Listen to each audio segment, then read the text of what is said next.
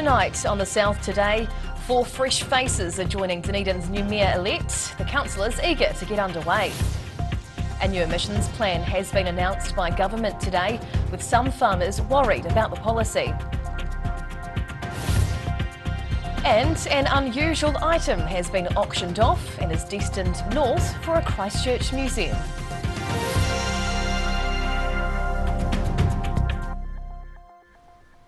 Kia ora, good evening, I'm Hannah Wilkins. 4 brand new councillors are joining Dunedin's mayor-elect Jules Radick for an inauguration ceremony later this month. The group met informally for the first time since the election was called, and the mood was upbeat and optimistic. You got me through. From campaign rivals to new colleagues, 4 fresh faces for the Dunedin City Council, meeting for the first time since results were announced. A mix of independent candidates and those on the Team Dunedin ticket, all looking forward to working together with the new mayor-elect Jules Radick and returning member Sophie Barker. For independent councillor Cherry Lucas, the win is a culmination of a lot of hard work in the community. I didn't have, a party or, a grouping behind me, and I haven't stood for council before, I haven't been on the community board before, so to get in on my first time, I'm really delighted. For Brent Wetherall, who ran on the Team Dunedin ticket, victory is very much a case of team effort, team reward. We were part of a team. I would have liked to have seen a few more of our team on board, but at the end of the day, there's been a vote for change. The new councillors agreeing there's a lot of challenges and hard work to come over the next 3 years. I think life shrinks and expands in proportion to one's courage, so here we go. The group will be getting together again later this month for the inaugural council meeting. In Dunedin, the South Today. And the 4 new faces will join 9 re-elected members, and Bill Ackland returns to the council after 9 years. Well, a small group of protesters gathered at one of Dunedin's level crossings yesterday morning to rally in support of passenger rail. This group of environmental activists and rail supporters hailed morning traffic from the footpath near Dunedin's railway station. The group held placards alongside colourful flags bearing the symbol of the climate change direct action group Extinction Rebellion. Local artist Bruce Mahalski was one of the protesters at the event. He says it makes more sense to transport people and goods using trains rather than planes or buses. Farmers say a world-first scheme that'll see them pay for emissions by 2025 will rip the guts out of small-town New Zealand. The government announced this morning what it's calling a consultation document, which could see the agricultural industry pay for farm-related emissions. A controversial policy to make New Zealand reduce its carbon emissions. Prime Minister Jacinda Ardern, flanked by Green Party co-leader James Shaw and Agriculture Minister Damien O'Connor, as they announced the launch of Te Tātai Utu o Ngā Tukuna Ahu Whenua. Here we have a proposal to make our farmers not only the best in the world, but the best for the world. That has the potential to unlock an emerging and significant price premium for climate-friendly agricultural products and boost our export brand. If adopted, the consultation document will see the government control the amount of levies farmers pay, rather than have them set by the rural sector. The system of farmgate pricing has been worked on since 2019 after calls from the sector to have an emissions pricing system which rewards climate-friendly farmers. Federated Farmers National President Andrew Hoggard has strongly opposed the plan. He says it rips the guts out of small-town New Zealand. He says it will see sheep and beef farms converted into trees. The government is looking to reduce methane emissions by New Zealand with a net zero emissions target set for 2050. In Dunedin, the South Today. The Wanaka Helicopter Company, responsible for a fatal 2018 crash which claimed 3 lives, has been ordered to pay a heavy fine. Alpine Group operated the downed helicopter and has been fined more than $350,000 at today's hearing. The company failed to properly report safety incidents leading up to the crash, which resulted in the death of the pilot and 2 passengers. The final aviation safety report into the incident has not yet been released. The Otago Regional Council welcomes a fresh face as the youngest member set to join them for this term. 21-year-old Elliot Weir was voted into council over the weekend and says younger voters turned out for their campaign. Weir identifies as they, them, and says they're part of the most progressive Otago Regional Council ever. Best, I just want to do what's best for every person in the region and what's best for our land and our water and people. They are setting their sights on the management of land and water sustainability, along with a more reliable bus service. In Dunedin, the South Today. An unexpected overstayer with a loyal following of school kids is finally heading north. An antique polar bear is part of an auction lot of unusual items destined for a forever home now. The auctioneer says the rare item will be missed by many. The stuffed polar bear is making its way north to a new home to join Canterbury Museum's taxidermy collection. The plush but slightly intimidating animal looked a little out of place when it arrived at Proctor's auctioneers. So this polar bear has been with us for over a year. We've tried selling him a couple of times with no success. The shop's owners say after failing to sell, the bear became an unexpected attraction for local school kids, some of them taking a keen interest in its movements. We actually have a few regulars that come in each week to make sure he's still here, but I told them to say their goodbyes last week. Canterbury Museum eventually buying the taxidermy treasure for its own collection. The polar bear has been loaded into the moving truck and is on its way up north. In Dunedin, the South Today. Whai Yakane, still to come on the South Today. Christchurch Highland dancers are fundraising their way to the States for the trip of a lifetime. And we meet a Dunedin surfer who got a bit too up close and personal with a sea lion at the weekend.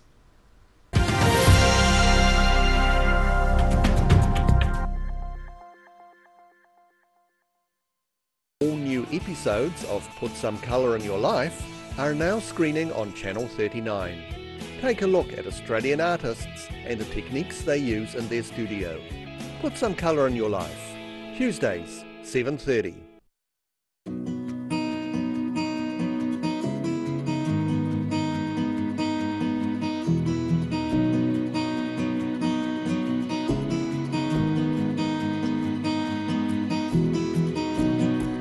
Better get down to John's Furniture Warehouse this weekend. It's a price rampage. And you can pay it off over 18 months interest free. Price rampage. And my mate John. Every day the team at Gillian supports grieving families at their time of need. From answering your questions to organising a farewell that reflects the wishes of your loved one. We can help. Call Gillian's today.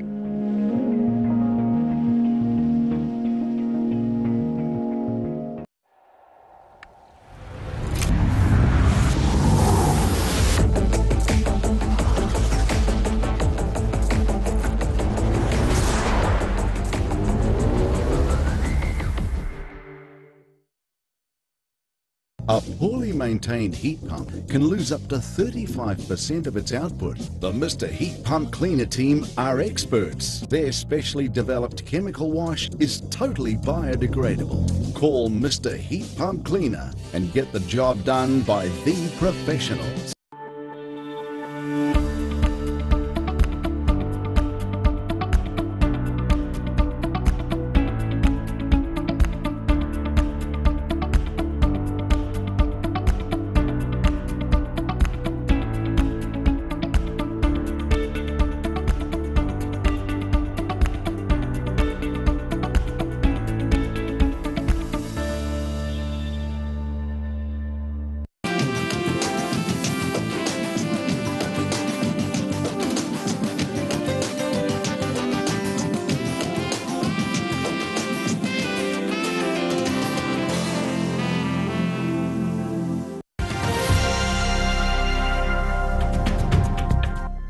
Tēnā koe, welcome back.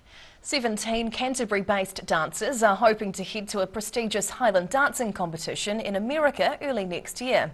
3 Christchurch-based dancers are joining forces to fundraise for their trip of a lifetime, further cementing their lifelong friendship. Putting their best feet forward. Addison Jones, Estelle Buchanan and Ciara Clark are among more than 30 Highland dancers who've been chosen to represent New Zealand. The dancers are headed to the Virginia International Tattoo Festival in America next April.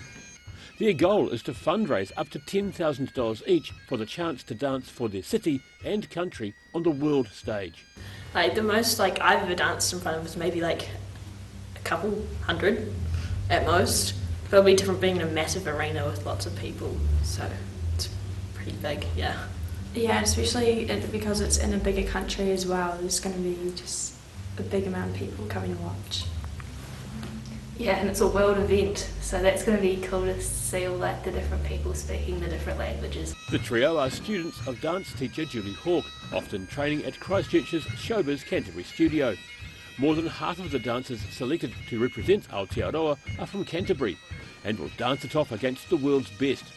All of the New Zealand representatives face a stiff financial challenge to get halfway around the world, with these three trying different fundraising schemes. The trio are hoping members of the public will Highland fling them some money to help them on their way. They've set up a Give a Little page, and the trio, along with their parents, are hosting a quiz night mid-November. In Christchurch, The South Today. A Dunedin surfer was bit by a sea lion recently, but says he isn't holding a grudge. Craig Latimer filmed the incident as a sea lion came a bit too close to him and his friend while they were out surfing at Dunedin's St Kilda beach. The sea lion mouthed Latimer a bit hard around the waist, puncturing his wetsuit. The surfers insist it wasn't an attack, but it was just the sea lion having a wee taste test. Latimer was able to swim away and escape with a few scrapes and a bit of a fright. And now recapping tonight's top stories on the South Today. Mayor Jules Reddick met with his 4 brand new councillors as they prepare for the triennium. The government has announced a new emissions reduction policy, with farmers worried about its impact on business. And an antique polar bear was sold at auction and is heading to the Canterbury Museum's taxidermy collection.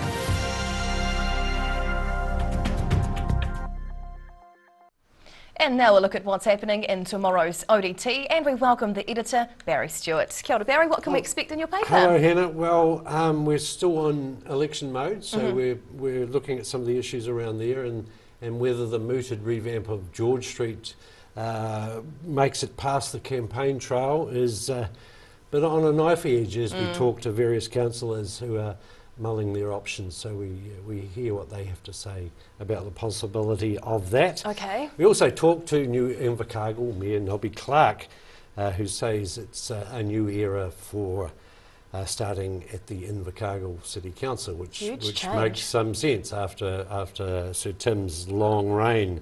And on the food front, on our fresh pages, we look at crepes. Crepes to the rescue. Okay. Annabelle Langbine's got a new book out, and she gives us a delightful selection of crepe recipes. Oh, I'm intrigued. She tells the story of a dinner party, and this is where the crepes come to the rescue, comes into it. So okay. She whipped up a delightful crepe recipe. It sounds lovely. Easy. Thank you for sharing, Barry. Okay. And now time for a look at the weather. The South Today weather, proudly brought to you by MoleMap, the skin cancer detection specialists. And time now for a look at the weather. Well, the situation, cool easterly airflow dominates weather patterns over the region for the rest of the week, with long fine periods inland, but often cloudy skies about the Otago coast. Heading to the top of the South Island, showers and easterlies up in Nelson tomorrow with a high of 15. Greymouth's looking cloudy and windy with 14, while Christchurch can expect nor'easterlies, a spot of clouds and a high of 11.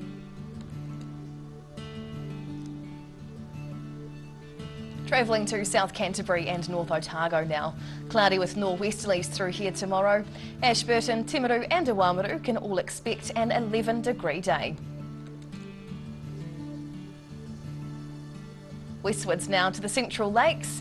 Another fine day with very light winds through the valley here. 14 degrees for Wanaka and Queenstown, with 13 down in Alex. Heading further south, fine with light winds and 14 degrees tomorrow in Balclutha and Gore, while the Catlins is in for a cloudy day with nor'easterlies and 11 degrees as the high. Now down to the deep south. Fine but quite cold tonight in Invercargill, down to just 1 degree. And the next 2 days are shaping up to be fine and sunny with light winds and cool temperatures up to 14 degrees both days, Wednesday and Thursday. And lastly, heading to Dunedin. High cloud and 9 degrees overnight. Cloudy tomorrow, both high and low cloud with nor'easterlies and late showers heading for 11. Thursday's looking similar with fresh easterlies and light rain along with a high of just 10 degrees. And that's the news this Tuesday. For the latest news and videos from the Southern region, head online to odt.co.nz. And you can follow Channel 39 on YouTube to catch our news bulletins on demand. We'll see you again tomorrow. Ka kite a pōpō.